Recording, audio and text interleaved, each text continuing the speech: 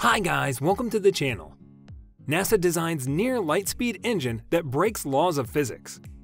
An engine idea that can accelerate to 99% of the speed of light, all without the need for propellant.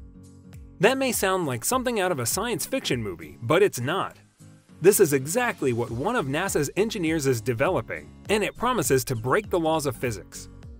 And in today's video, we will be showing you NASA's new thruster engine that breaks the laws of physics, reaching the speed of light.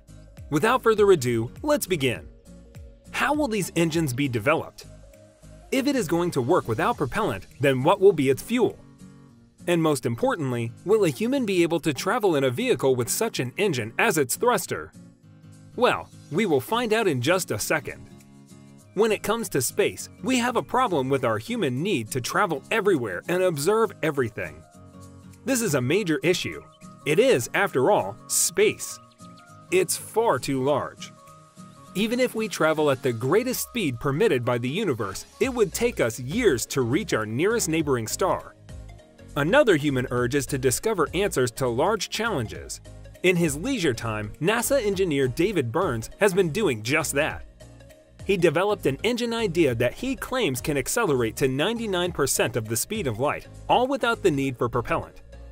He's uploaded it to NASA's technical report server under the title Helical Engine, and it works on paper by taking advantage of how mass may change at relativistic speeds, those near the speed of light in a vacuum. It has not yet been reviewed by a professional. Understandably, this article has sparked interest comparable to that witnessed in the early days of the EM drive. Yes, there have been some stories suggesting that the engine may break the rules of physics. For a bit of context, it's important to know that the aforementioned EM drive was NASA's first foray into the idea of actually trying to build an engine capable of faster-than-light travel. So what exactly is EM drive at all? First introduced by Roger Scheuer, a British chartered electrical engineer with 48 years of experience in space and defense industries, in 2001, EM drive is a radio frequency resonant cavity thruster idea with possible uses as a spaceship thruster. It is claimed to create thrust by internally reflecting microwaves, in violation of the law of conservation of movement and other physical principles. The media has frequently referred to the gadget as the impossible drive. Explanations for how the EM drive could function go beyond the limits of known physics. Perhaps it's interacting with space quantum times vacuum energy, despite the fact that space quantum times vacuum energy doesn't enable anything to push off of it. Perhaps our notion of momentum has been shattered. Perhaps it's brand new physics, as announced by the EM drive tests. There is no official design for this device, and neither of the persons who claim to have developed it has committed to explaining how it may function as a thruster or what elements constitute it, making it impossible to determine whether a particular object is an example of such a device.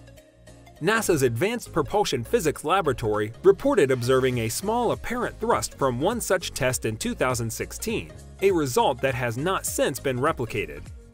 Subsequent studies have indicated that the thrust observed was a measurement error caused by interaction with the Earth's magnetic field, or thermal gradients. In March 2021, scientists from the Technical University of Dresden published 3 papers explaining that it was a total fluke. The thrust was explained by outside forces. As for the Helica engine, while it is intriguing, it is unlikely to defy the laws of physics anytime soon, despite the claims. Although it has been met with skeptics from some quarters, Burns believes his concept is worth pursuing. Well, Burns depicts a box with a weight inside, strung with a line and a spring at either end, bouncing the weight back and forth as a thought experiment to demonstrate his notion. In a vacuum, such a space, this would jiggle the entire box, with the weight appearing to remain motionless, much like a GIF stabilized around the weight. If you are enjoying the video, then make sure to hit that like button and subscribe to the channel for more amazing videos just like this. Overall, the box would continue to wiggle in the same location. However, if the weight's mass increased in only one direction, it would create a stronger push in that direction, hence thrust. What do you think? We think this should not be entirely feasible, according to the concept of momentum conservation, which states that the momentum of a system remains constant in the absence of any external influences. Einstein's theory of special relativity says that objects gain mass as they are driven towards the speed of light, an effect that must be accounted for in particle accelerators.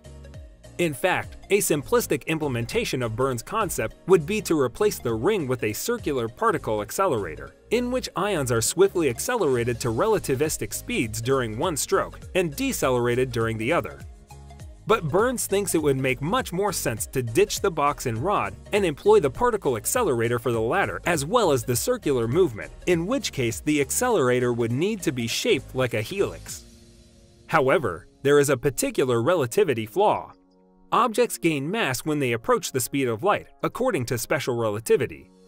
So, if the weight is replaced with ions and the box with a loop, the ions can potentially move quicker at one end of the loop and slower at the other. Berne's drive, on the other hand, isn't a single closed loop. It's helical, like a stretched-out spring, which is why it's called a helical engine.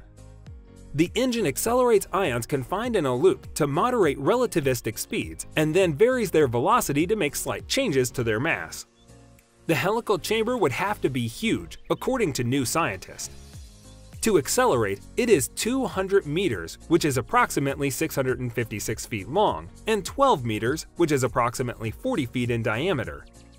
It would also require 165 megawatts of energy to produce 1 newton of thrust. That is the force necessary to accelerate a kilogram of mass per second squared, which is comparable to a power plant. Proposals for propulsion-free vehicles like Helica aren't exactly new though. Robert Cook, a US inventor, patented an engine in the late 1970s that allegedly turned centrifugal energy into linear motion. Then, in the early 2000s, British inventor Roger Scheuer suggested the previously mentioned EM drive, claiming that trapped microwaves might be converted into thrust. Neither notion has been satisfactorily proved, and both are commonly considered to be impossible, owing to a breach of fundamental physical rule, the conservation of motion. Again, physicists from the Technical University of Dresden, who have performed tests on the EM drive, believe the helical engine will probably suffer the same problem. All inertial propulsion systems, to my knowledge, never worked in a friction-free environment, one of them says. This machine makes use of special relativity, unlike the others, which complicates the picture, he says, but unfortunately, there is always action-reaction.